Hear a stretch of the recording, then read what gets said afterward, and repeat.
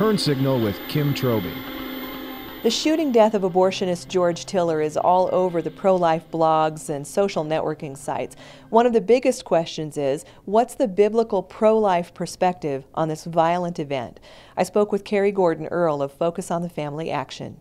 I don't think the shock really has settled with people. It was shocking news to find out that this man was murdered in the foyer of his church. It has to be condemned.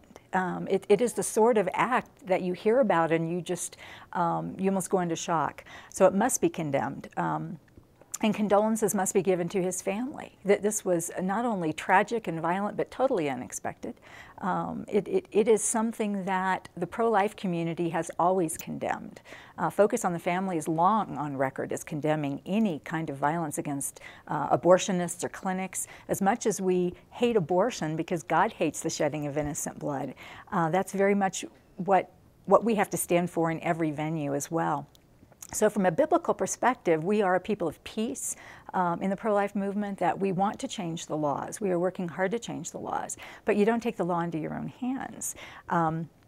Violence is never the answer. Killing is never the answer to stop abortion. In the same way, killing is never the answer to an unintended pregnancy. And there's violence on both ends of this, with the death of Tiller as well as with the abortions that happen every day in this country. And the violence has to stop, the killing has to stop. And this is just another extension of that. How should we think about the man who is in custody now? How do we deal with that whole issue? Mm-hmm.